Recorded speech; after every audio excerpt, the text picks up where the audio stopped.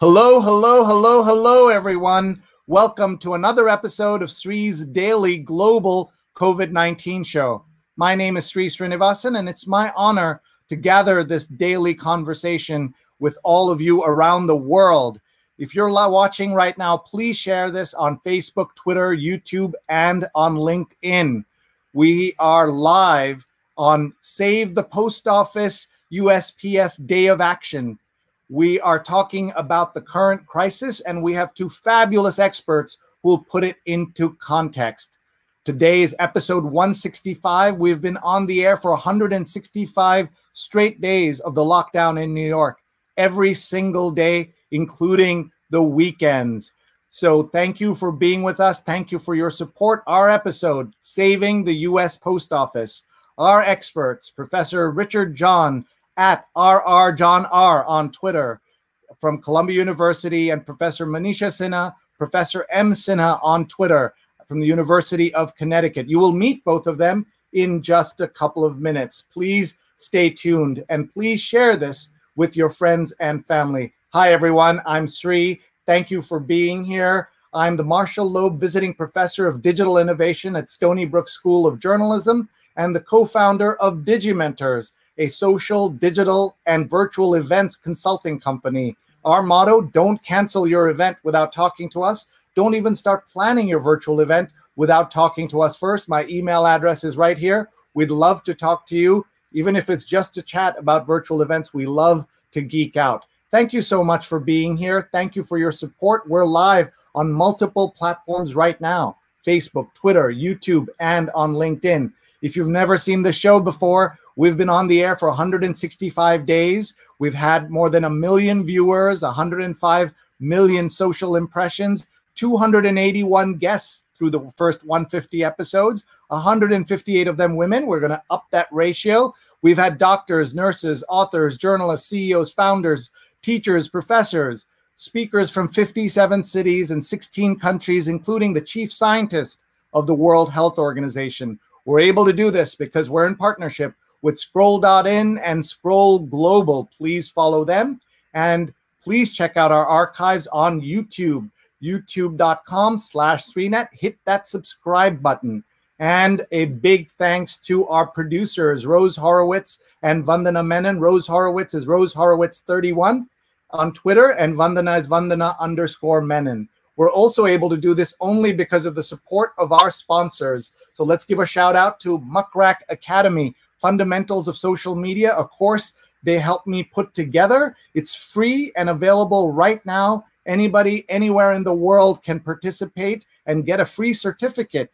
The fundamentals of Facebook, Twitter, LinkedIn, and Instagram. And you get a free certificate, mrac.co/social, mrac.co/social. More than 4,000 people have taken this course. You all know someone who would benefit from having this free course. Please tell them to check it out. And a big thanks to Nunbelievable, divinely delicious cookies on a mission. Each handcrafted cookie provides a meal to those in need. One cookie equals one meal. 20% off with the code SREE, S-R-E-E. Please check out nunbelievable.com. We're also grateful to our friends at She's on Call, a show that airs tomorrow, Sundays at 11 a.m. Eastern on Facebook, Twitter, and on YouTube.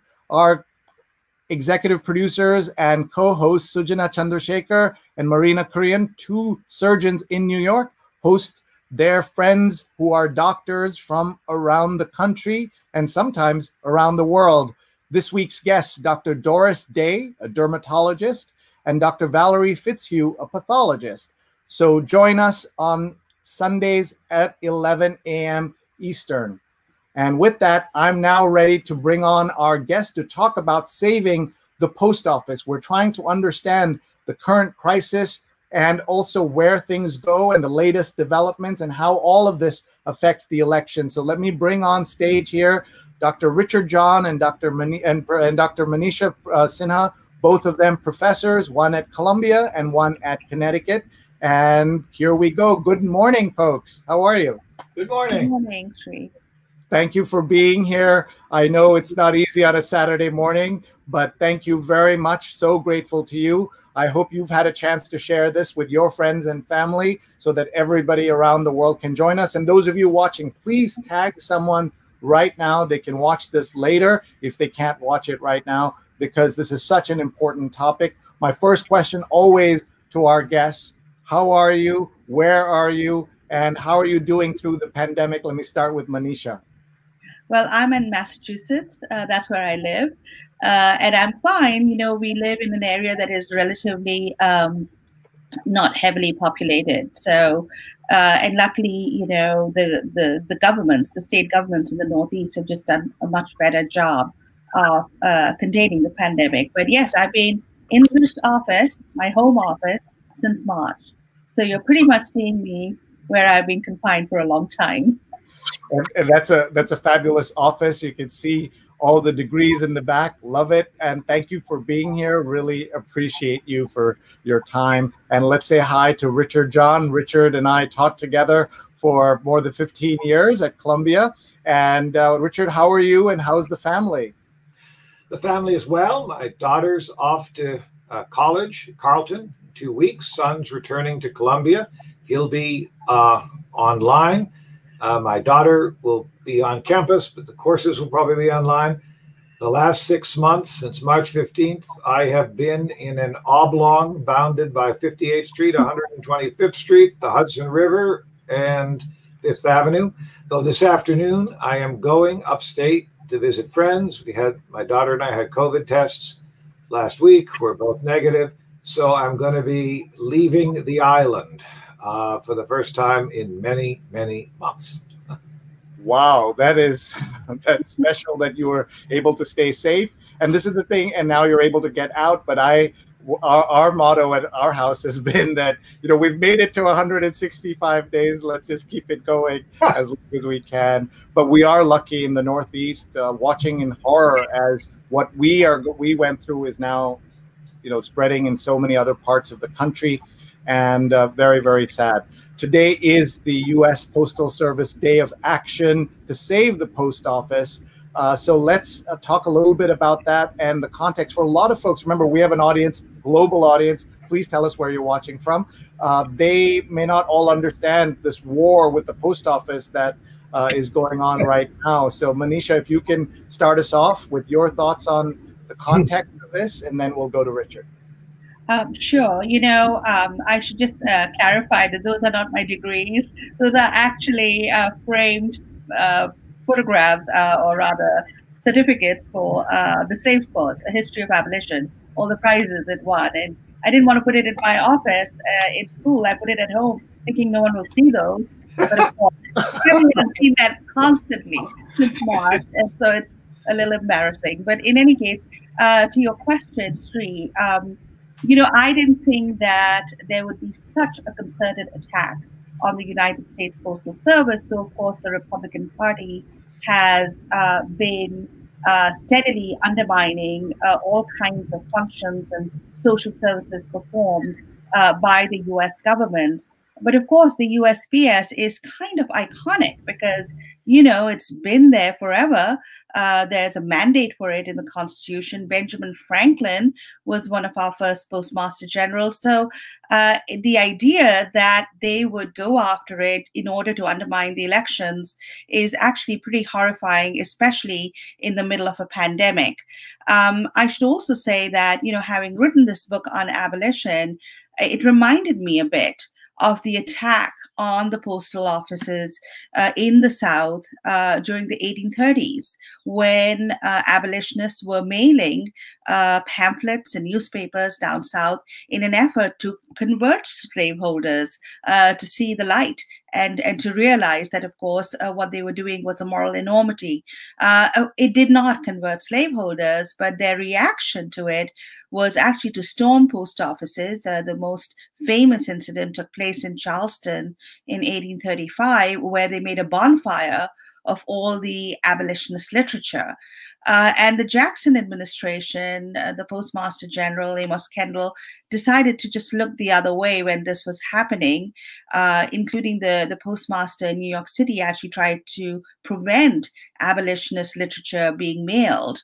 So one can see some parallels today, but hopefully not the kind of gigantic bonfire that they had in Charleston, which is probably more reminiscent of what the Nazis did with books that they decided were not to be, read by their population. But this kind of attack on the US Postal Service is extremely frightening. And I think most Americans, and certainly even Republicans, should step back and think of the precedent. Slaveholders did that. And if they want to undermine the US Postal Service, they might think about the precedent in American history and think about which side they're allying with and where their future points to.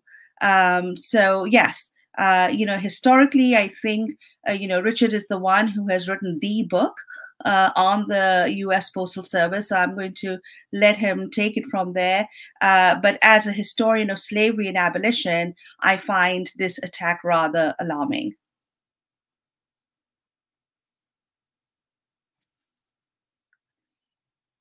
Sorry, everyone. Thank you so much. And everyone, please follow Manisha and Richard. Manisha is at Professor M. Sinha on Twitter, and Richard is RR John on Twitter. Please follow them. And just so that everybody understands, this is the side that they are allying with when they attack the Postal Service for whatever reason. The slave owners who attacked abolitionist literature, the bonfire may not be physical now. It may not be lit with a match and gasoline, but it is very similar on the digital stage. So let us bring in Professor Richard John, who, as Manisha said, has written the book on the U.S. Postal Service, and I'll show it in just a minute.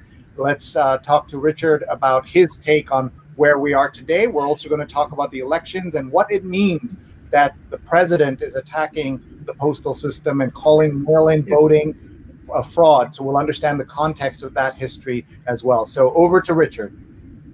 Well, thank you very much. And Manisha, I agree. The abolitionist mails controversy does provide a context. I just did a little piece in the Columbia News making an analogy between Donald Trump and Andrew Jackson. But let me take the historical parallels in a somewhat different direction. Most American presidents regard the post office with the kind of reverence that we would customarily reserve for motherhood, apple pie, cute puppies, that sort of thing. 500,000 men and women working hard every day to make it possible for commerce to proceed smoothly, make it possible for our grandmothers to get her birthday card, and so on. So this is, from my perspective, as someone who's looked at the post office over the long haul, very surprising. Andrew Jackson and Donald Trump both share a willingness to make controversial statements about the post office. Donald Trump has called the post office a joke, which is an astonishing claim. No previous president has said anything remotely like that. Andrew Jackson made the, at the time, radical claim that Congress should ban the circulation of abolitionist literature, which outraged John C. Calhoun and other pro-slavery advocates, because of course Jackson himself is a pro-slavery advocate, because as Manisha so well explained, the preferred solution to the abolitionist postal campaign, which outraged both Jackson and Calhoun and many Southerners, the preferred solution was for the states to take action. And that's what Amos Kendall enforced, and that's what the New York Postmaster enforced. So we have two presidents who make outrageous statements, but they do it, it seems to me, for different reasons. Jackson, by 1835, had the post office under his control. It became a patronage arm of the federal government. The spoils system began the post office with Jackson's election, 1828.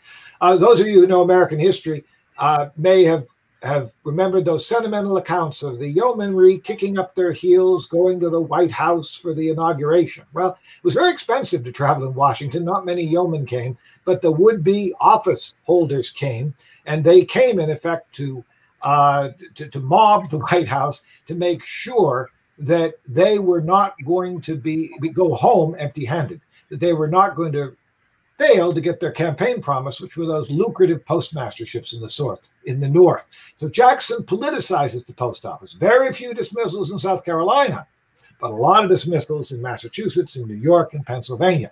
So he politicizes the post office in a new way, and we could talk about why that is. It's interesting. But Trump is also politicizing the post office, but it's in a different age. And to the extent that I've been able to piece together what the intellectual justification is, it seems to be a radical libertarian project that believes in free market utopia, that if we unleash the forces of enterprise, that somehow we will be able to solve all our problems. The libertarians will say if we privatize the post office, then in an hour we could somehow come up with alternative solutions. I think that's a fantasy. I think it's radical. As a historian, I lean toward respect for institution and kind of a conservatism. But this radical libertarian impulse has been backed by billionaires. What's remarkable about it, if a Republic figure, is it has very little public support. The post office has over 90% approval rating. I listened to the hearings yesterday in the Senate. You have Wyoming Republicans who are speaking in laudatory terms about the post office. You've got Republicans from the South, Republicans from the Midwest. No public figure other than the president has made such really bizarre, hurtful, and outrageous statements about 500,000 men and women who are working every day in conditions that are not of their choosing and that are often threatening to their lives. Many postal workers have died in order to sustain this vital American institution, vital for commerce, vital for public life. The founders in 1792 was a compromise, George Washington, James Madison. The idea was the post office is going to get a new mandate, different from the mandate of Benjamin Franklin, who saw it primarily as a fiscal vehicle to raise revenue for the crown and then to keep the nascent republic going so the lawmakers could communicate with each other. New rationale in 1792 that it's going to become a vehicle to link the government and the governed, a civic mandate. What could be more in keeping with the founders' vision than to use the post office today for mail-in ballots? I don't understand why the president is so contemptuous of the founders. Why can't we learn from the past? Why do we have to trample on institutions that have served us well for hundreds of years? Let's keep America great and support our post office. Manisha, your thoughts? Yeah, so a lot of them, as Richard put it so well and so passionately, I think the notion that the Postal Service serves as a means of communication, as a means of linking and binding the country together is an extremely important idea. It's a very patriotic thing to do, to support the US Postal Service, to link people who may live in rural and isolated areas. And that's precisely what, Benedict Anderson talked about in Imagined Communities, right? You link the nation together as an imagined community through these means, through its print culture. You think of the explosion of newspapers, the free press, the US Postal Service. Just recently in Maine, over 1,000 chicks arrived dead to farmers in rural Maine because of the backlog created by this corrupt appointment of Louis DeJoy. And Trump is in a way even worse than Jackson, because Jackson wanted to prohibit abolitionist literature, right, through the actions of the federal government and Calhoun and etc., saying no, states' rights. If they can prohibit the postal, abolition literature, tomorrow they're going to emancipate our slaves, which is of course what they did. And Jackson takes a very strong stance against Calhoun during the nullification crisis. This conceit that Southern slaveholders had, that they could simply ignore and nullify federal law, something that actually was revived in the South during the Obama regime. They called themselves the Tenthers. They believed in states' rights, and they could just ignore the federal government. What we have now, of course, with Trump and the Republican Party are people in government who don't believe in government. They are, as Richard said, radical libertarians, but this has been the part of the Republican Party agenda, at least since Barry Goldwater and Ronald Reagan, which is simply to dismantle the US government.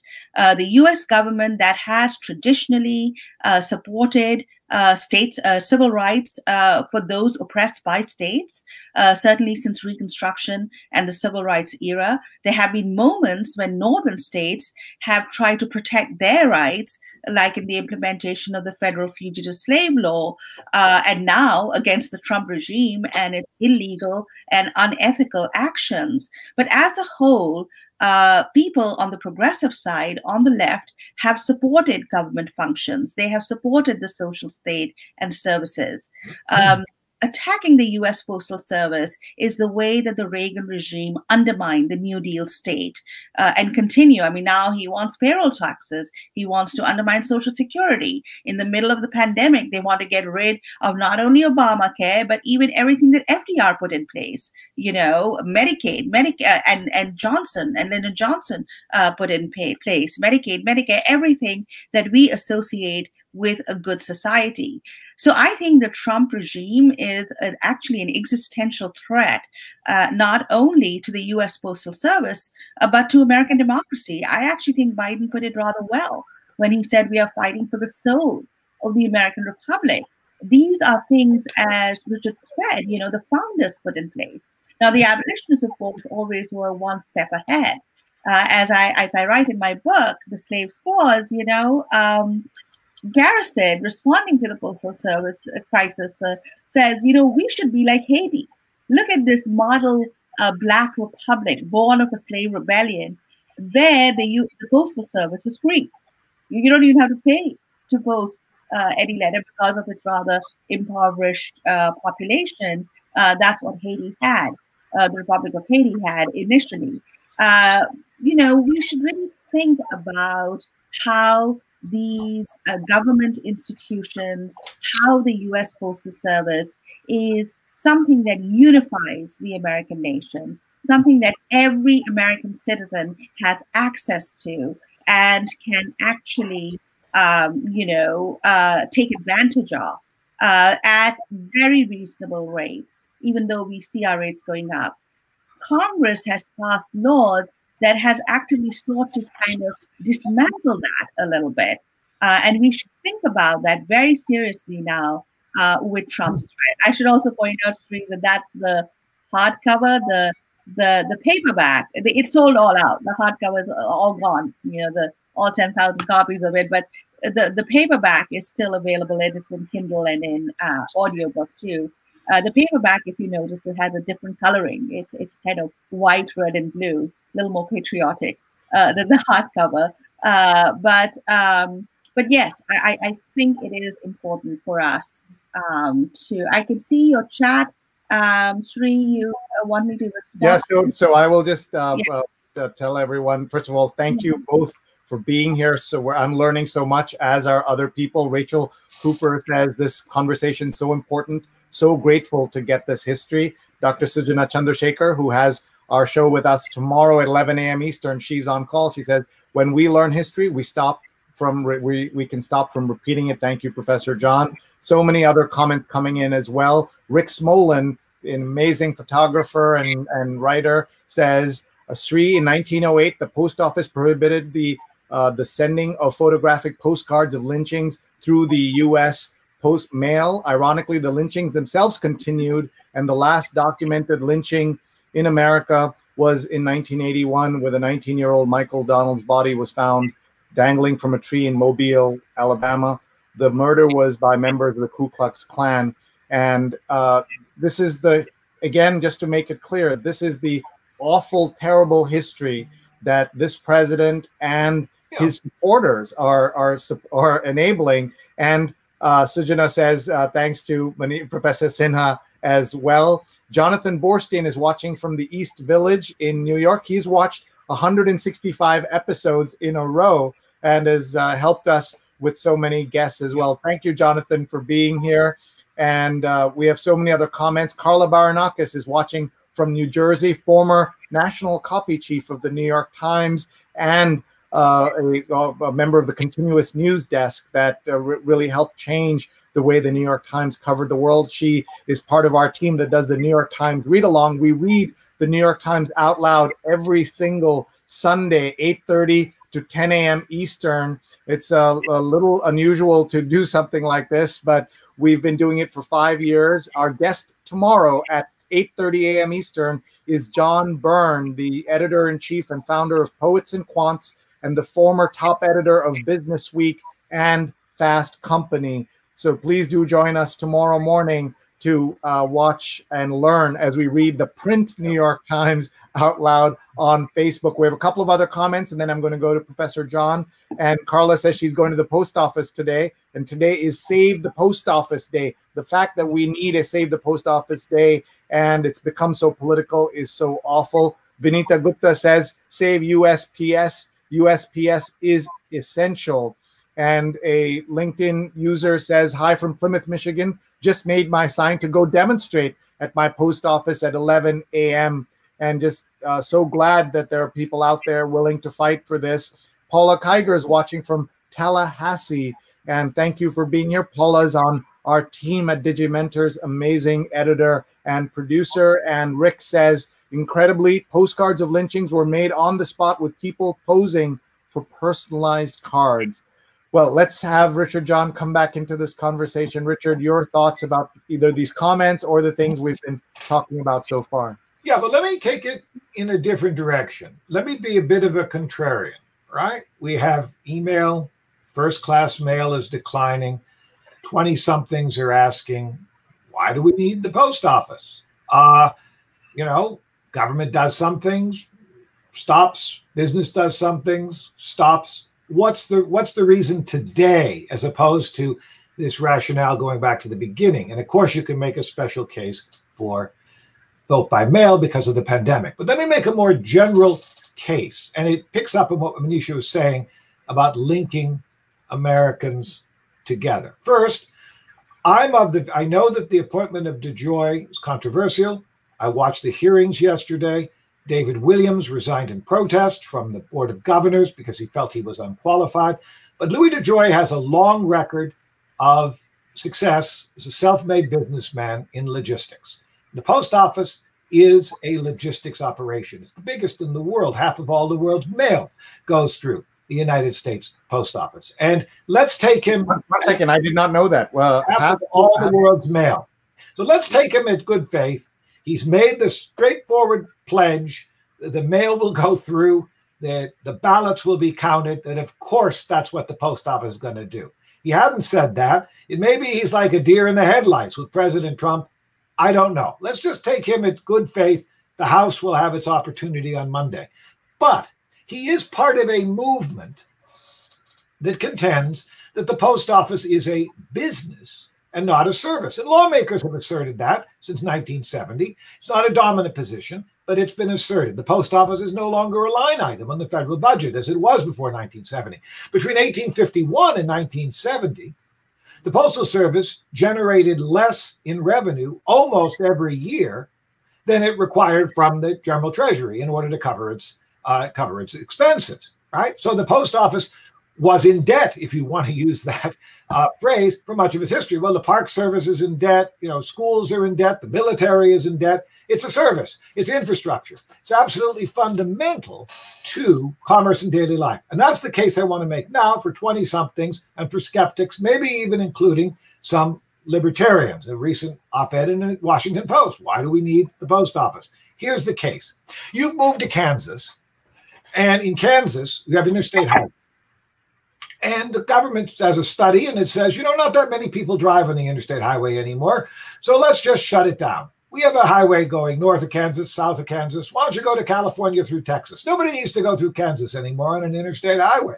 Well, wait a minute. You moved to Kansas in the expectation that you'd have that basic infrastructure in place for your daily life, so you can get about, you can do business, and so on. That's the analogy with the post office. That's why it's not going to become a partisan issue, I predict. It would be suicide for the Republicans if it were, given their red state constituency, and why it has never been a partisan issue in the past, because it cuts across so many of our partisan divides because of the enormous importance rural areas, small towns, as post office, as the very cornerstone of the community, as a center for civic life. Second point here. So that's the first, the Kansas analogy. The second analogy is, I heard this from a very talented journalist the other day when I was on NPR. You probably don't worry about the post office too much if you live somewhere where you can hail a cab from your front door, because you have a lot of options for transportation. There may be delivery services, okay? Lots of ways for you to get about, to move about, and for delivery companies to come to you. Well, if you cannot hail a cab from your front door, then you may well be more dependent on the post office than you think you are. Even though half of the mail is advertising, so-called junk mail, parcels are coming through the post office, especially that vital last mile. Post office works very closely with Federal Express and with UPS. They run the airplane. Post office does the last mile. Environmentally, that makes sense. You don't have all those competing delivery trucks, but it also makes sense because FedEx and UPS do not have the organizational capabilities to match the post office. In 16 days, the post office delivers as many items as Federal Express and UPS deliver, and all the other carriers deliver in a year. We don't quite have a grasp of how big and important the post office is and how central it is to American commerce, to day-to-day life. Small business people are terrified of losing access to the post office because that's how they get their supplies and that's how they reach their customers. Right? Big retailers are concerned because they're trying to find a way in the COVID-19 world in order to get their goods through the distribution chain right to the final user. So those are some arguments about the post office that are a little bit different. Let's just assume good faith on the part of DeJoy, and I know that's contested. Elizabeth Warren and others are raising questions about it, but he's not just a political hack. This is a guy who's worked in logistics all his career. What's going to be on his tombstone? Does he want it on his tombstone that he destroyed the post office? I don't think so. I think he wants it on his tombstone that he restructured the Postal Service for the 21st century. And that's what he said eloquently and with passion yesterday before the Senate. So let's hold him to it. But DeJoy does not run the show. He's got a president who's made really insulting and bizarre comments about the post office. But let's face it, the president makes insulting and bizarre comments about all sorts of things. Where does the buck stop? The buck stops with Congress. Because from 1792 onward, Congress has mandated that the post office should do X, Y, and Z.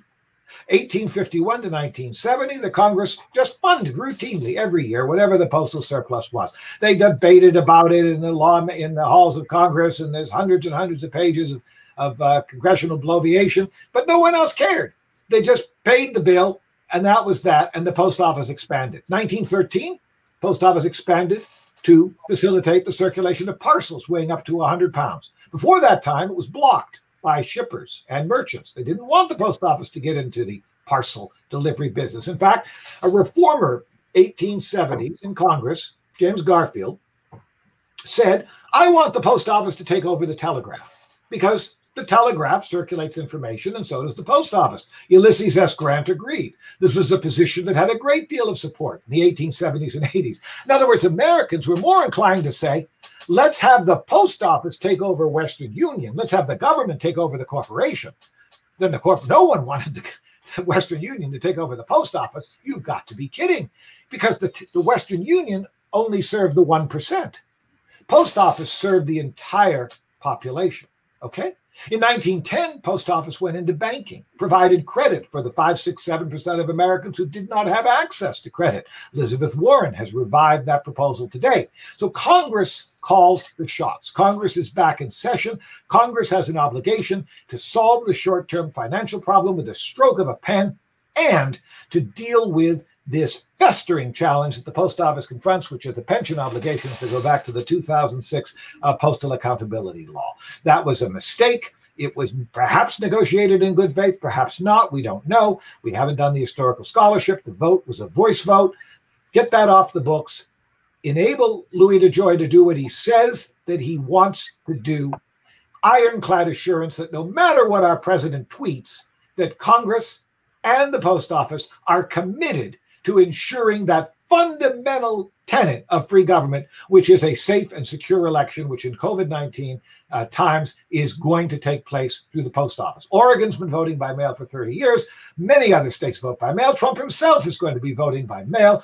So is Louis DeJoy. And Louis DeJoy just said it straightforwardly. He had no conception that anything he's going to do is going to undermine the sanctity of the mails or the election. It's not a big deal to deliver 100 million ballots for the post office. Not a big deal at all. But you've got to make it clear and transparent to the American people that you are 100% committed, and the post office has lost control of the narrative in the last couple of weeks, and it has become fodder for these radical libertarian utopians who are dangerous. They are not in keeping with our best traditions, and they would have absolutely astonished the founders. And I believe we should get back to basics, fund the post office, and make this great institution what the 500,000 men and women who are working for the institution fully intended to be. Thank you. Manisha, your thoughts? So, you know, I have less faith in Louis DeJoy than Richard does. You know, here's a man who's clearly a successful businessman, and maybe he thinks he's introducing, quote, efficiencies into the postal system, but in the guise of that, he can do a lot of harm and a lot of damage.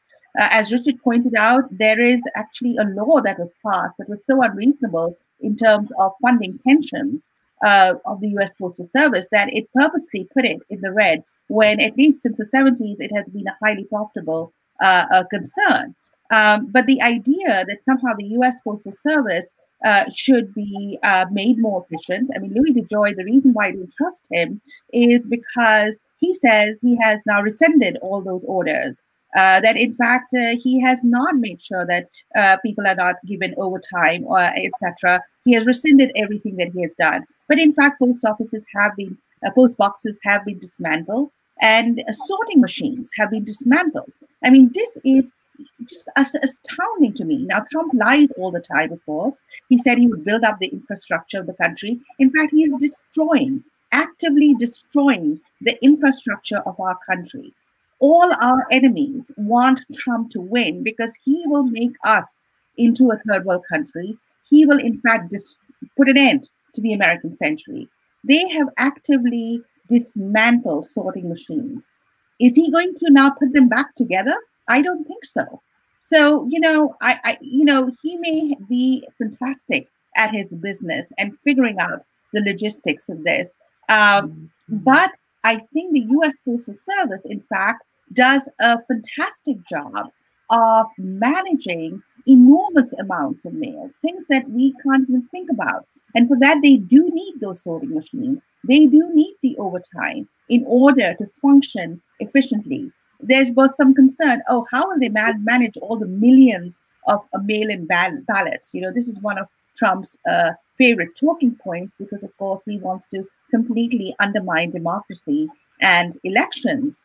You know, well, they handle billions of pieces of mail during Christmas. You know, Americans love to send cards. I know that. I do something for my neighbors and they send me a thank you card, even though they live right across the street from me. So I know we love to send mails, and I'm very much into the Christmas card business too, of sending, you know, hundreds every year. So if they can do that, you know, they can certainly manage millions of mailer voting ballots. In the middle of a pandemic, that is in fact an essential service, and we need it. We need the U.S. Postal Service. So I'm really astounded. The other thing that I would say, it's not just the radical libertarians, it's the Republican Party.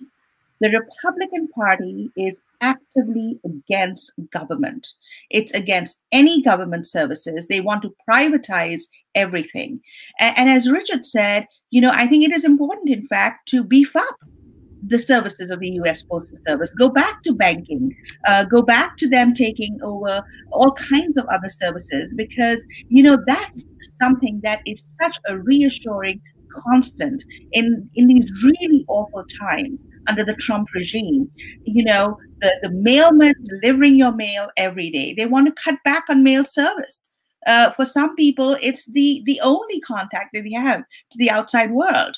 I heard of a story recently of a person who had died in her home all alone, and the only person who noticed that something was wrong was her mailman. because her mail kept piling up and she wasn't taking her mail in. And he called the police, and they actually discovered that she had passed away. So, there are just so many stories in terms of what the U.S. Postal Service means as a national symbol of unity in a time that is so scary and so divisive, because, of course, Trump, like slaveholders, by the way, they really model them so beautifully that I think they may have actually read them and are following their footsteps.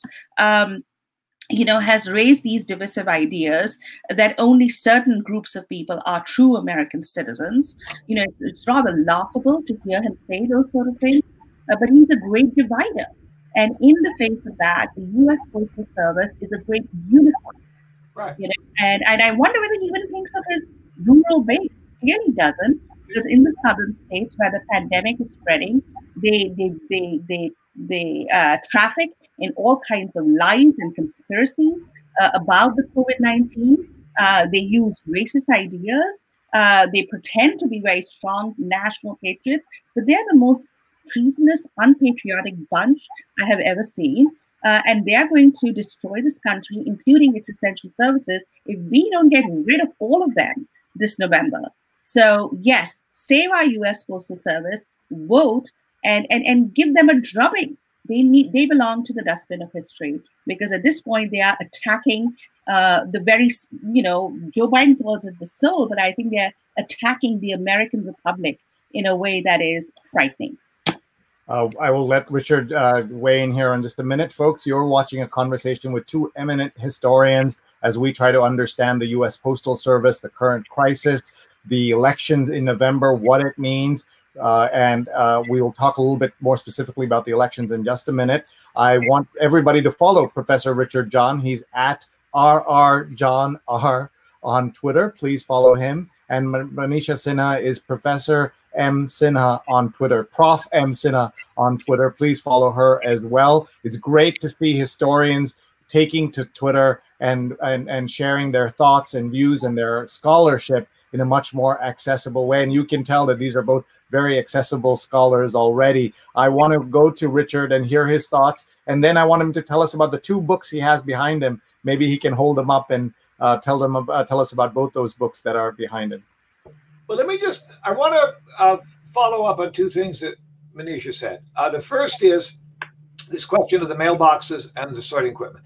This has been an extraordinarily vivid symbol of the problems with delivery, which have spiked up, as the Delaware senator so perceptively and straightforwardly observed on Friday. They've spiked up since DeJoy has taken office. Now, the reason that the deliveries slowdown has occurred may well have nothing to do with the removal of the post boxes and the sorting equipment. The post office is a big organization. It does not turn on a dime.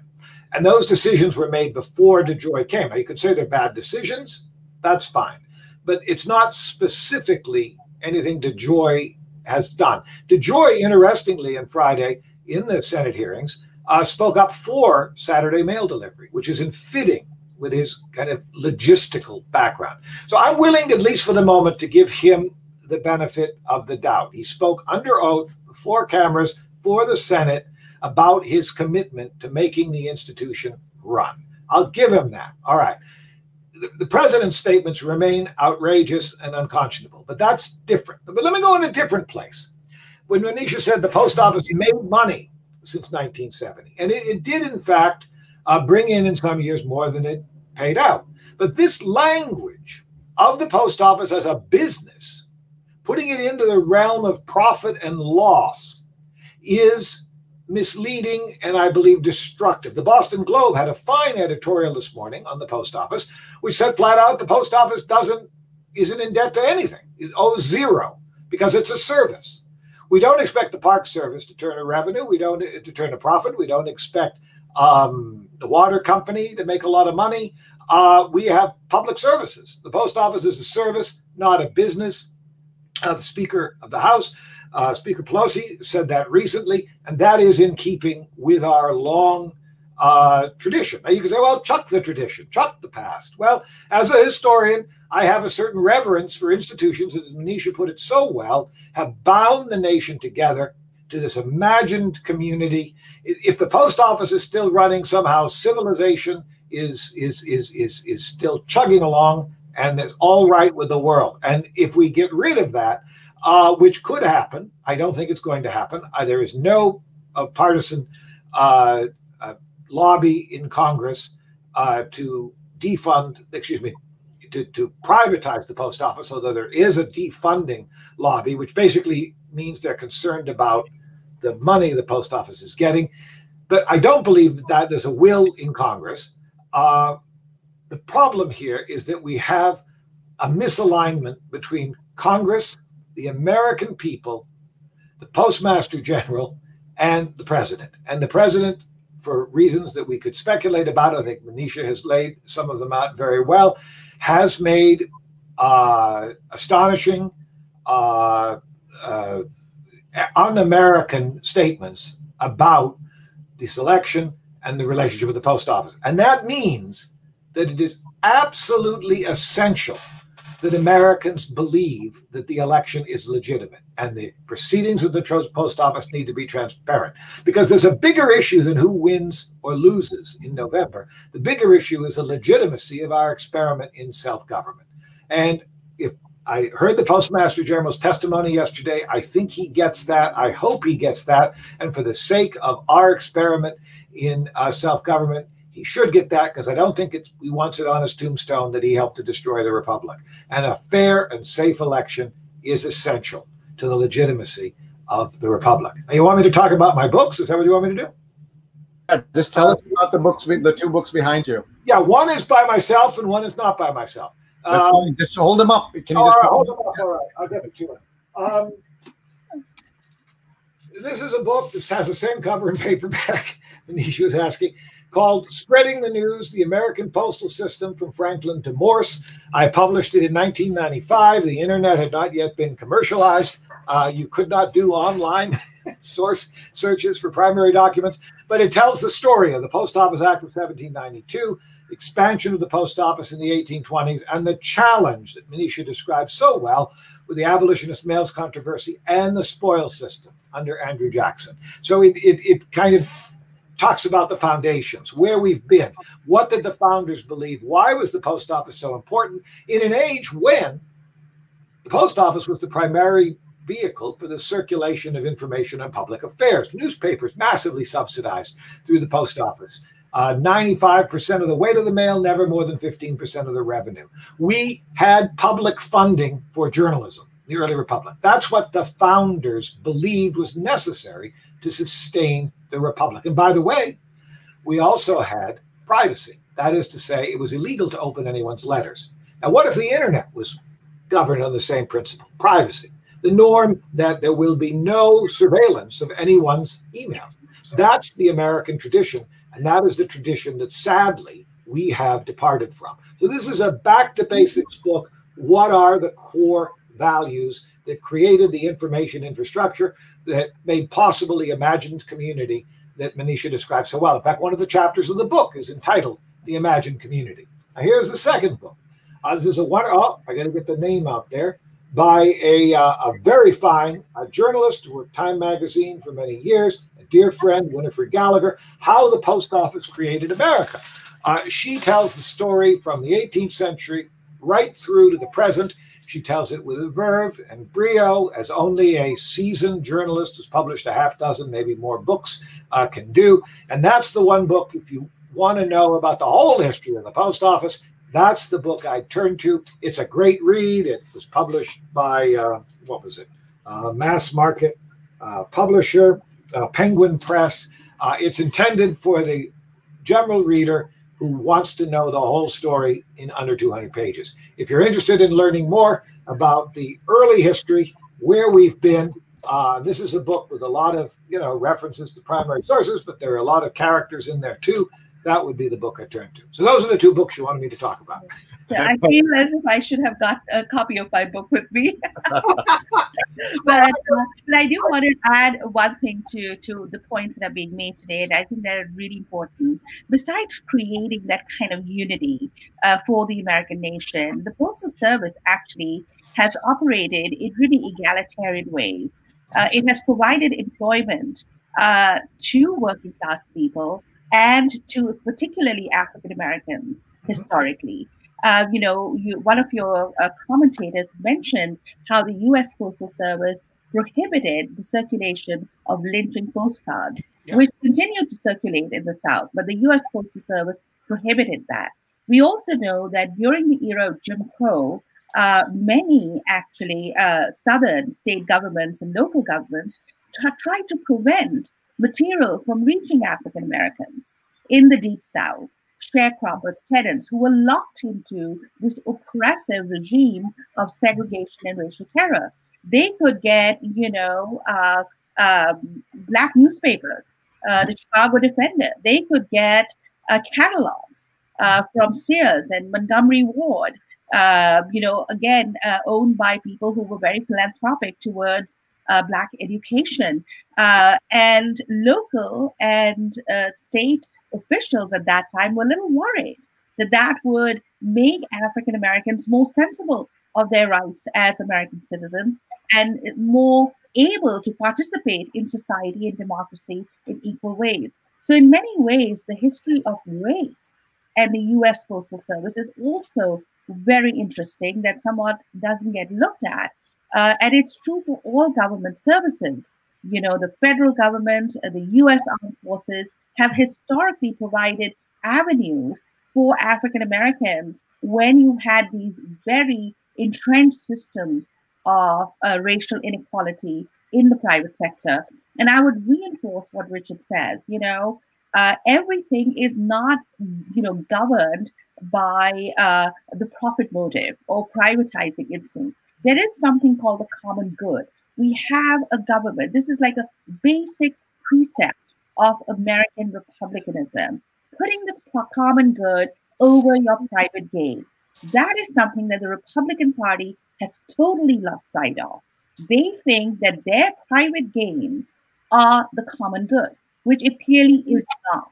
Once you lose that basic precept of American republicanism, you can put your self-interest up so that you can sell your national security to the highest bidder, that you can hang on to power and completely destroy our electoral systems and our democracy and our postal service system with impunity, and think, oh, this is all good.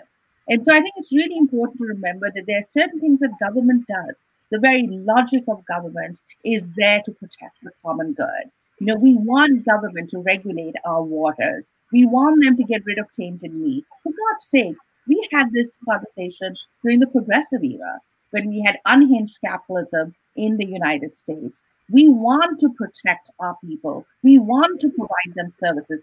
That's what government does. The fact that we have to even explain that to people is astonishing. And the fact that the Republican Party has devolved into this un-American, anti-government cabal run by a bankrupt businessman who's just a showboat and who is completely lying all the time is horrifying. And now you think, what is their base? Well, apparently a group of people who think they're Satanists running the world.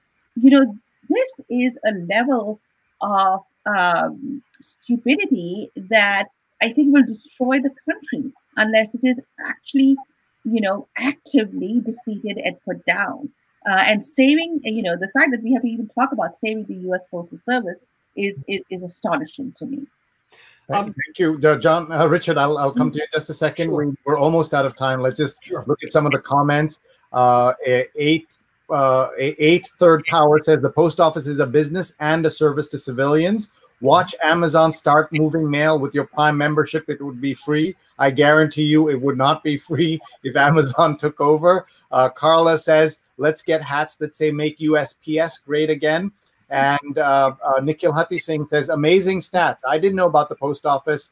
He didn't know about those stats. And your comments helped to distill the effects of Trump's actions on America. Thanks for your really insightful analysis. Carla says Zoom or whatever platform Congress uses is not DeJoy's best medium.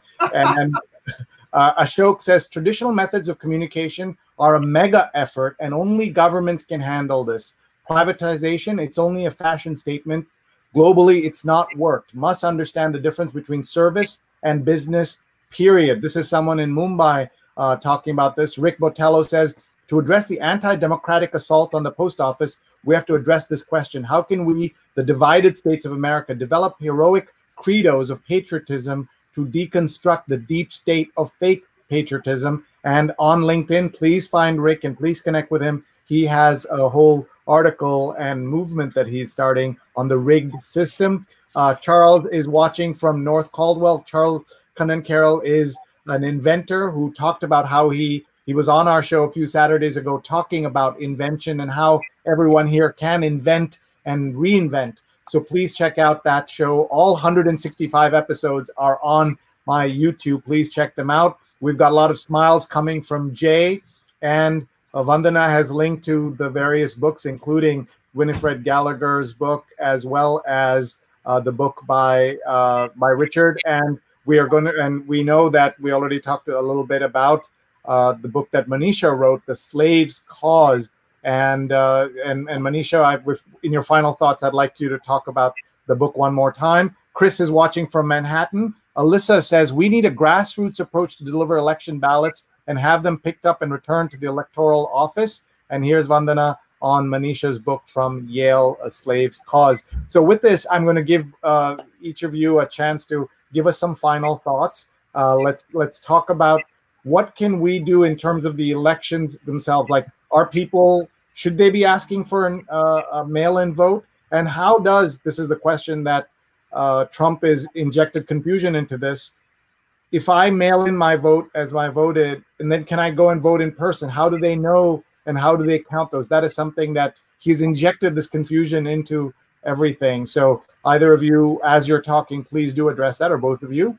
And then what should we be looking for? We're 73 days away from the election. So Richard, I'll start with you because I know you have to run. So we'll let you go first, and then Manisha will stay and I will chat for a minute if that's okay. So Richard, please go ahead first. Yeah, very quickly, there is a book on African Americans in the post office by Phil Rubio. There's always work at the post office. So if you're interested in African Americans in the post office, a very important subject, that's the place to go. What can we do? Ordinary Americans have been petitioning Congress for postal service improvements since the 1790s. Calling congressmen, phoning congressmen, going today to the protests. All this is very much in keeping with what Americans have done, and it's been extraordinarily effective in the past. That's one reason we have such an extensive postal network. Americans demanded it, and Americans balked and protested when there were efforts to shut it down or to limit access. So that's one thing. But the second is just to look at the history of voting by mail. Soldiers have been voting by mail since the Civil War. In Oregon, they've been voting by mail for 30 years. There have been many studies. There's an infinitesimal possibility of voter fraud, much more likely to be fraud with machines that do not have paper ballots. And it seems to me we should begin asking, why do we have voting machines that do not have a paper trail? That is an issue that if we want to be concerned about the sanctity of the election, that we could shift our attention to. But just to remember that we've been mail-in voting for a very long time, and for the president to claim, as he has, astonishingly to me, that it's safe to vote by mail in Florida and not in Nevada is pushing hypocrisy and is pushing the bounds of credulity, even for the current incumbent of the White House, which is a very, very low bar. So I think we should just ask some questions about the history of voting rights in the United States, and why is it that we hear about fraud before elections when there is great concern about minorities, the poor, outsiders getting to the polls, because as the I think it was a North Carolina senator said so eloquently yesterday, these are the weapons that have been used by white supremacists in the past to block outsiders. And I would hope we are past that. It does not appear that we are, but if we keep that history in our forefront, then we'll be in a better position to address the challenges that we confront today. And what about that issue of the voting? If I vote by mail, what happens at the polling poll? polling. All the studies suggest that there is no fraud, that they are able to track who the voter is on the basis of the poll books. They just cross you off. They will not, because when you go to vote in the polls, at least in Manhattan where I vote, you go to the poll watcher, they will put your name down, and then they get the ballot in, and they're going to check the two against the address. So they're only going to count one vote, because we should only have one vote per American. And that's something that I think we can all agree on. I think so. Richard John, thank you very much, Columbia University professor, my colleague for more than 15 years at Columbia Journalism School when I was teaching there. A pleasure to see you. And I still have your Gettysburg tour suggestions, because I have to take my kids there, so I can't wait to do that when all of this stuff is over, and who knows when that is. Thank you very much, Richard. Great to see you. Manisha, thank you for staying for another minute. Thank you very much. Bye, Richard. Bye-bye. Follow him, RR John R. On Twitter, and we'd love to have you back to talk more about all of this. Thank you very much, Richard. Bye-bye. Thank you so much, Sree. Good to see you. Good to see you, Manisha. Bye-bye. Bye. Bye, Richard. So, yeah, Sree. So that was all very interesting, and Richard's right. The hypocrisy is amazing because, of course, Trump and the Trump administration, his family, they all vote by mail. The notion that there's some fraud going to happen if you vote by mail is, again, one of those lies that Trump regularly spouts, because there has been no fraud. In fact, voting by mail is extremely safe, and it is exactly the kind of thing that we should have access to during the pandemic. And when they're predicting a second wave this winter, every American citizen should have access to vote by mail. The notion that it creates fraud. I mean, I voted by mail for the first time in the Democratic primaries in Massachusetts this year. I always usually go in person and vote. But this year I decided I'm going to do it by mail, and it went so smoothly. And there's no way that, in fact, fraud can be committed. What has happened, of course, are Republicans who are very interested in voter suppression, because they know they cannot win if everyone votes. They know they cannot win on the strength of their program, which is totally nihilistic now, and it's destructive of the republic itself. So they create these racist fantasies of illegal voters. We know voter suppression is a much bigger problem in the United States than voter fraud. And even with all that, they still continue to lose the popular vote. With all the suppression, and especially in the South, that has a history of suppressing the Black vote. They've gotten so adept at suppressing the vote through various ways that they're going to continue doing this. Now, interfering with the U.S. mail is a federal crime. So that is perhaps one of the safest ways that one could vote. And people should know that. I just think that these elections, everyone should have an option. That one of the first things that the Democrats should do if they get into power and manage to defeat Moscow Mitch and the entire cabal in the Republican Party, which is now literally doesn't believe in science, doesn't believe in history, doesn't believe in the basic tenets of American republicanism or government, is to, in fact, reinforce our democracy, reinforce the postal service system, reinforce voting. All those reforms that President Obama mentioned are extremely important. Make voting a national holiday, like most democratic countries do, so that poor people, working class people, can vote. Why are Americans so apathetic? Why is it that less than a majority of our population votes? It's because voting is so difficult, and it makes it really tough if you are a working person, and it encourages cynicism in the system. So we really need to reinforce all these things in order to save the U.S. Postal Service. And I should also mention that the postal workers have an action day. Somebody just tweeted that on August 25th, Tuesday.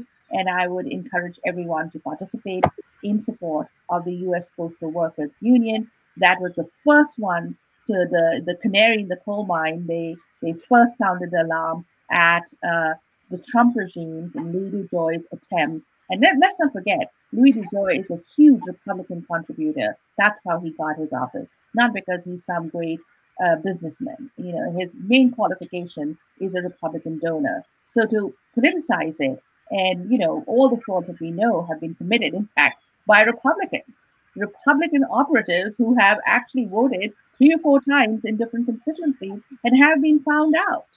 So, they talk about voter fraud, maybe they shouldn't, because much of the fraud that has been recently discovered has been done by Republican operatives. And we just cannot let them allow them to steal another election as they did in 2000.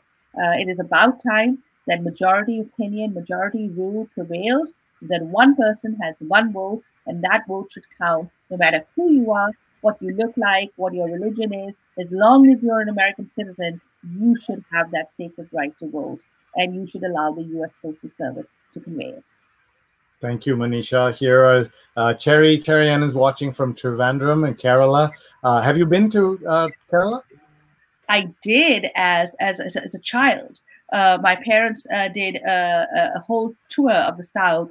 My father was named Sreenivas, even though we are from the North, by my grandfather, because he was admired, an Indian freedom fighter and orator from the South called Srinivas. So my father's name is actually Srinivas Kumar Sinha. There is SRI, unlike yours. Yours is double E. And we went on a tour of the South, as my father always said, the civilized part of the country. And so we went all over.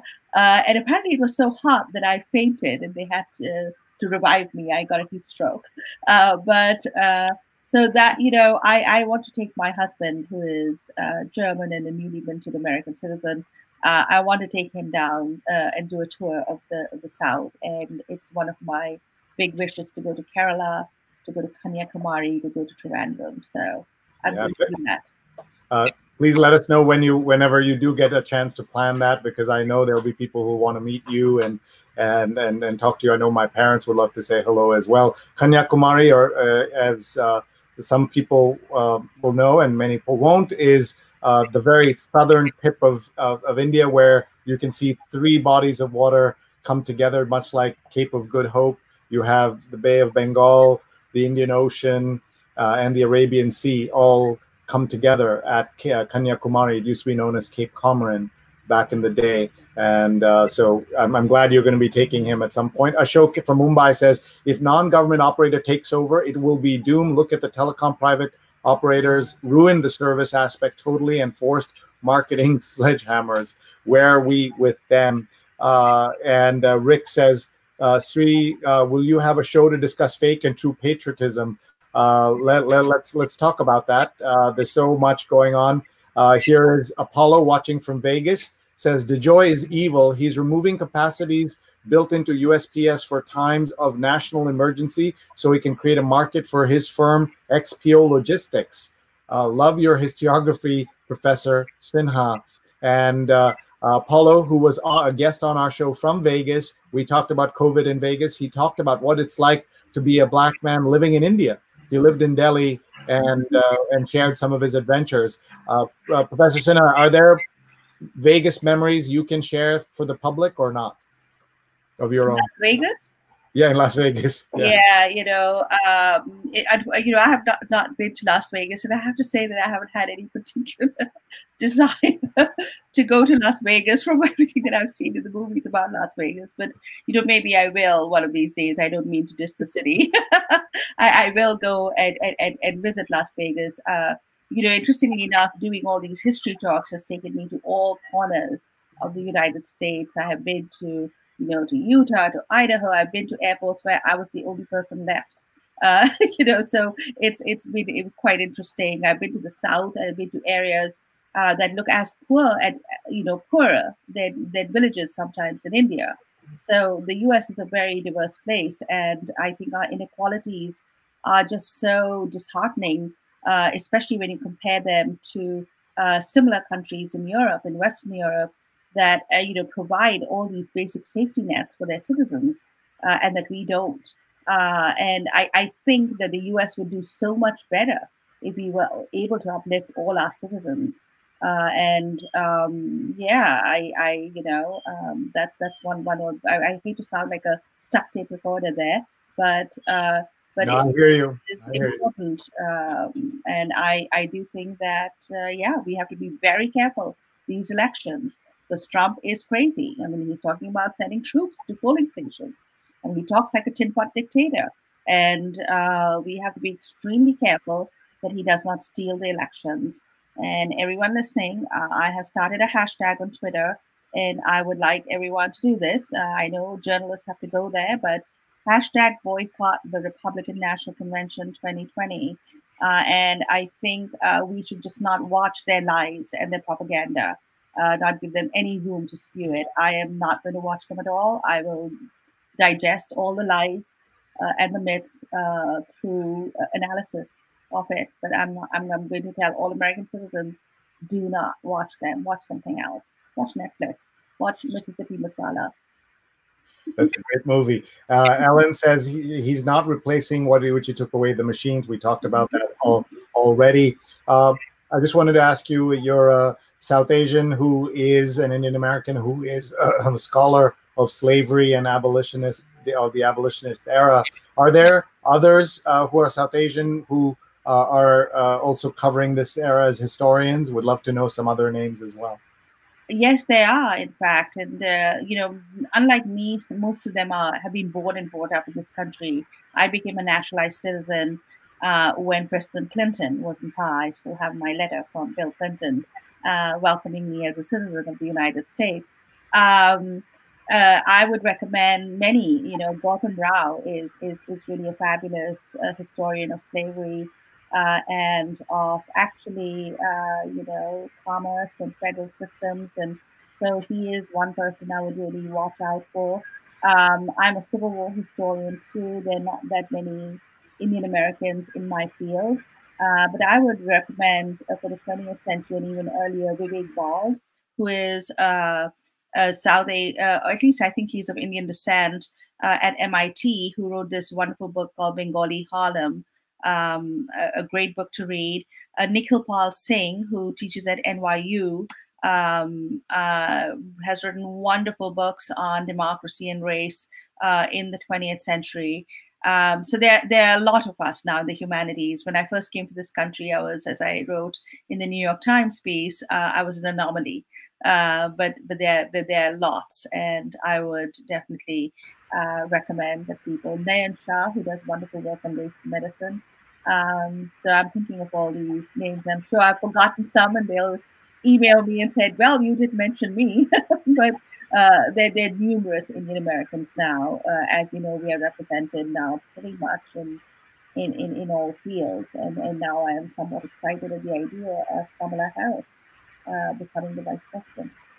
Of course, typically, if there are 5 South Asians that get together, they make an association. So, association of South Asian American historians would be not unheard of. But you're all too busy doing actual academic work, so which is great. And my hero in understanding the Civil War has always been Eric Foner, my colleague at Columbia, and someone you know very well, of course. Yes, Eric was actually my advisor. Yeah. I'm a Columbia graduate, like Dr. Ambedkar was, and he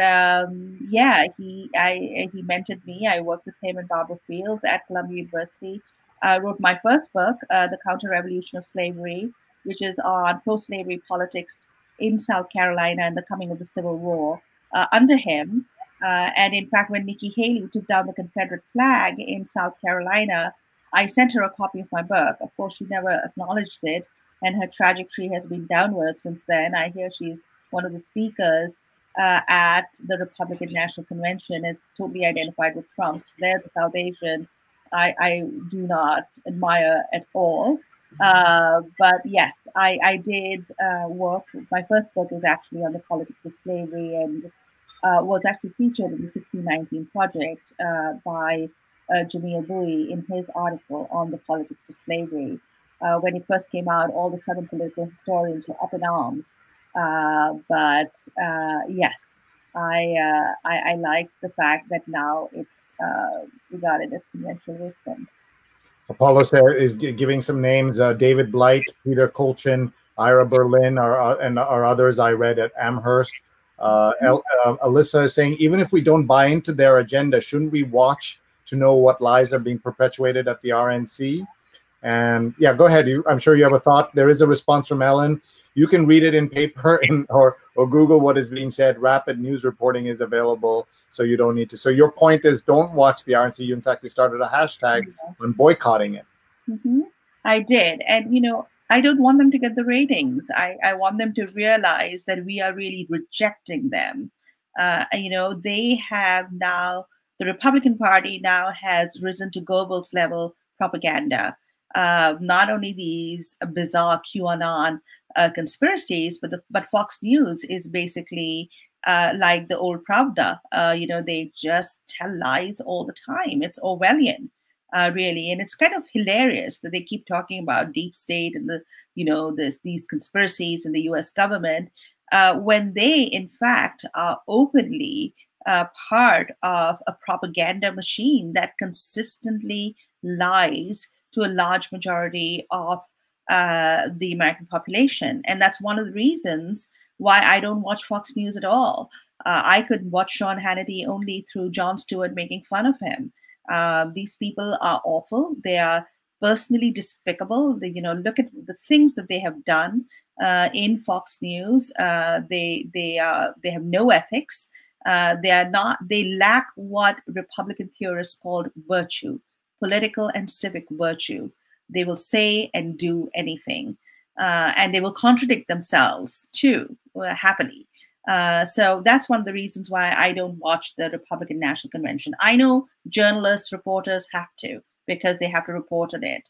But I am not watching it. I will watch it much later. Maybe I will watch it in YouTube, though I don't want to give them one extra view either. So maybe I'll find a way to watch snippets of it. I will digest it through critical analysis of it. But I think our media has to be really careful. They created this horror show called Donald Trump. And the way in which we have puffed him up through social media, through Russian bots in Twitter, and through his bizarre television reality shows.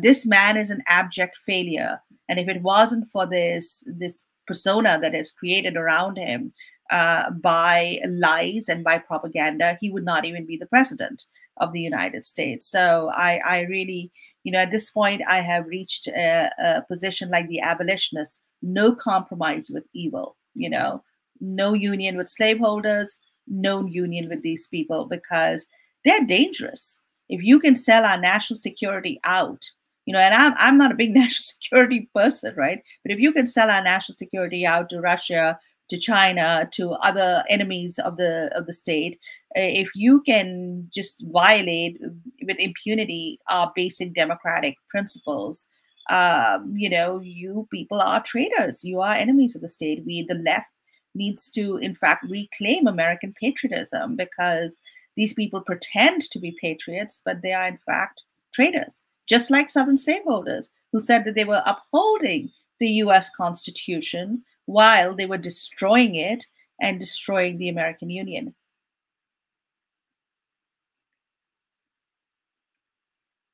You to unmute yourself, Sree. Thank you. You're teaching me. Appreciate it. I'm showing everybody this book by Brian Stelter. It's called Hoax. It just come out. Donald Trump, Fox News, and the Dangerous Distortion of Truth. Everyone should check that book out, because it's talking about many of the things that Manisha has been saying. And I hold the hosts at Fox News, not the journalists, but they are enabling them by not protesting and resigning. But the hosts at Fox News, the top of the morning show hosts on Fox and Friends, Sean Hannity, Laura Ingraham, I'm holding them responsible for many of the deaths that have happened in this country because of that echo chamber that the president and they have. And together they have really spread the pandemic in a way that it should not have. And we know today, for example, that we can save 69,000 lives if 95% of America wore masks. Right now, it's 55%. That 40% that's missing is the Fox News viewership, is the Republican Party, are the conservatives who swallow everything the president and Fox News say. If Sean Hannity didn't care about everybody else, but he cares about Americans that support him and the president the same way, why not just go on the air and let's save 69,000 lives by December? That is the estimate of what we could save if we have mask mandates throughout the country. And that is a tragedy to be discussed another day. Manisha, you have been with us for so long on your Saturday. Thank you very much. What does your weekend look like? I know during the week it's all Zoom calls. What is it on the weekend? Thank you. Well, it's always, I tend to do most of my Zoom webinars and calls during the week, but I was happy to do this. And you're right, if people just wore masks, if they listened to Dr. Fauci, followed his 5 golden rules, we would be in much better shape. We would be like other countries in the world. In sense, we have the highest infection, highest death rates. We are the laughing stock of the world. I mean, I think India's death rate is actually better than ours. India's infection rate, a crowded, poor country, is better than ours. And so, I really, and look at Georgia and all these other places. Not only do they don't want people to wear masks, but they're prohibiting local authorities from enforcing mask rules sometimes. So we really reach that stage where these people, I just wonder if there's any reasoning with them at all. But you're right. My weekend looks fine. My son and his girlfriend are coming over. They've been, my son works in Chicago, but we've had him all summer because his company said he could pretty much work from home until the end of the year. So that's been very nice. So I have become a real home buddy with a big family now. My son, his dog, his girlfriend, and my other son, who is luckily, because Massachusetts has been somewhat sane in handling this crisis, we he might have a hybrid system with some in-person learning in his school. But yeah, that's my weekend is my vegetable garden, making a lot of gazpacho, just doing the things that I hadn't done for a long, long time. And I do have one book to Loeb, which I do always on weekends and evenings, because during the day I want to do my own work. What are you working on for your next book? So my next book, which is already under contract with LibRight Norton, is on the reconstruction of American democracy after the Civil War. And it really speaks to a lot of the issues that we were talking about today. This country needs a third reconstruction of American democracy, and I hope we get it with Joe Biden and Kamala Harris, and a Democratic Senate, and Democrats all down the line. It really talks about that missed opportunity after the Civil War, when the country regressed into another sort of regime of white supremacy. I've written a piece on this also in the New York Times, an op-ed comparing Donald Trump to Andrew Johnson. In fact, I don't think Donald Trump is like Jackson. Jackson was awful in many ways, but he was a patriot. And I can't say that about Trump. Trump is a lot more like Andrew Johnson, the man who succeeded Lincoln and nearly undid all the gains of the Civil War because he was such an unapologetic white supremacist. And this is one of the things that I hope to have you back to talk about, because I think the South Asian community, a lot of us never learned American history.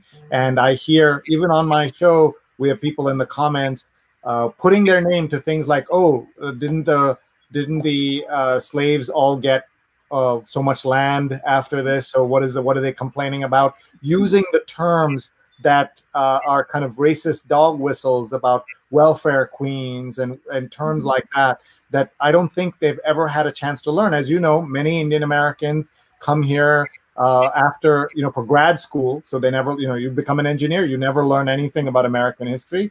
And they live these isolated lives where understanding American civics is not a priority. And so I would love to have you back to, to talk about even the Civil War and Reconstruction. This is almost like they need a history lesson, and it's so tragic that they do. And so my appeal to all Indian Americans, South Asians, is please read about African Americans, understand the background of this country. You and I, as educated, overprivileged Indians, can walk in here and get great jobs, thanks to, of course, our effort and our work also. But we have an advantage that I don't think many people ever stop to think about, and they take it all for granted. So many people, not everybody, obviously, but so many people do. Let's just look at your comments coming in. Charles says, I watch Fox News only to see them making fools of themselves. Apollo says, preach, Professor Sinha. Alyssa says, thank you. Apollo says, someone from the Robert Trump funeral party punched and broke a restaurant server's nose after being asked to wear a mask. I mean, just think about that. Ellen says, you're correct on Fox. Apollo says, that's smart. We'll support boycott RNC convention. And Eves Botello says, I so agree. This has been amazing. Thank you so much, Manisha. Professor M. Sinha on Twitter. Everybody, please follow her. Check out her book, The Slave's Cause. And then, of course, we will have her back whenever her book is ready. Academic work takes some time, but we'll have her back, I hope, if she's willing to come back and talk about politics as we get closer to the election. Thank you very much. Thank you so much for having me, Sree. Thank you. Bye-bye. And that was our amazing session about the Postal Service and how we can save it. It saved the U.S. Postal Service Day, folks. Let's save it. Our guests were Richard John and Manisha Sinha, both professors of history who helped put a lot of this in context. I want to tell you what's coming up this weekend. We are very busy on the weekends around here. We have 5 shows that we do, and I want to tell you, in fact, 6 counting the show we do on Friday nights. So here's what we did on the show. So Friday night, we talked about education and where we're going from there. It was the K-12 roller coaster. We met parents who are working to decide what to do with their children in the opening of school. Dr. Janet Taylor was with us, a psychiatrist as well. And then we have tomorrow, we have at 8:30 in the morning. Please join us as we read the Sunday New York Times, as we do every single Sunday. We do this because we want to understand what is happening with the news. And our guest tomorrow is John Byrne, founder and executive editor-in-chief of Poets and Quants, and the former executive editor of Business Week and top editor at Fast Company. So please check that out. That's 8:30 a.m. Eastern time on all these channels. And then at 11 a.m. Eastern time, we have She's on Call, a wonderful show produced and hosted by Dr. Sujana Chandrasekhar and Marina Kurian, 2 surgeons in New York, and their guests, Dr. Doris Day and Valerie Fitzhugh, a dermatologist and a pathologist. That's 11 a.m. Eastern on Facebook. Please follow them. And then at 9 p.m. Eastern, every Sunday, we have Positivity Night. Despite all the rotten things going on, our guest is Judith Matloff, who has one of the most unusual titles of any book you'll ever see. How to Drag a Body and Other Safety Tips you hope to never need. Survival Tricks for Hacking, Hurricanes, and Hazards Life might throw at you. So check that out. She teaches crisis reporting at Columbia Journalism School. That's at 9 p.m. Eastern time on Sunday. And then every Saturday, I have a call-in radio show on WBAI where we talk about coronavirus, and we call it Coping with COVID-19, a helpful, hopeful call-in show, Saturdays noon to 2 Eastern on WBAI 99.5 FM Progressive Radio in New York. Our guests are Lauren Block and Adam Block, co-authors of Kelly Goes Back to School, More Signs on Coronavirus, and Elizabeth Chu, who is the executive director of Columbia Law and the Center for Public Research and Leadership at the Columbia Law School. So check that out. You can listen on 99.5 FM in New York and anywhere on the world in WBAI.org. WBAI.org. You can join us. Thank you so much, everybody, for being here. Thank you for your support, your questions, your comments. This is the background of our show. Big thanks to our producers, Rose Horowitz 31 and Vandana Menon, Vandana_Menon, and to YouTube for hosting our archives, youtube.com/3net. Hit the subscribe button and check out Scroll.in and Scroll Global, which transmit and simulcast and host our shows. Big thanks to our sponsors, Nonbelievable.com, divinely delicious cookies on a mission. Each handcrafted cookie provides a meal to those in need. 1 cookie equals 1 meal. Nonbelievable.com, 20% off with the code Sree, SREE. And Fundamentals of Social Media, a free course for everyone. Free certification now available, mrac.co/social, mrac.co/social. More than 4,000 people have taken that course. and so should you. And right behind me, you see a copy of the book, Fauja Singh Keeps Going, the true story of the oldest person ever to run a marathon. And that's a book by Simranjeet Singh. Simranjeet is at SikhProf, SIKHPROF on Twitter, and he'll be a guest on our show along with his team that put together that book. So watch for that in the weeks ahead. Thank you so much, everybody. Thank you for your time, your energy, your support. We are so grateful to all of you. And please be in touch. Sree@Sree.net is my email address. And we work on virtual events. So if you would like a talk show like this of your own, we'd love to make you one. Or you need help with your virtual events, please contact us, Sree@Sree.net. We can help you. We've done events for 50 people and 100,000 people. Your event, I presume, is somewhere between those numbers. So please be in touch. Thanks very much, everybody. SREE@SREE.net. If you would like to get another way to get in touch and know when we're live, we have this this QR code. You can just hold up your phone and you'll get a gentle WhatsApp alert, not a WhatsApp group, but a gentle WhatsApp alert when we are live. Check that out at this QR code. And once you're done with this show, you can watch the recording right now, and you can also watch Spin It Social. Let's talk photography and social media. It's already started, but you can also check out the archives. Stefan, Spin It Socials, my friend Stefan Kaplan, my colleague, talking to Jennifer McClure about photography and social media. Check them out and understand all these great stories that need to be covered. Paulo says, please come back to talk about those discussions on the Civil War and Reconstruction. That will be great to have her back. And let's see who else is here. Charles says, great show, Sree. Thank you.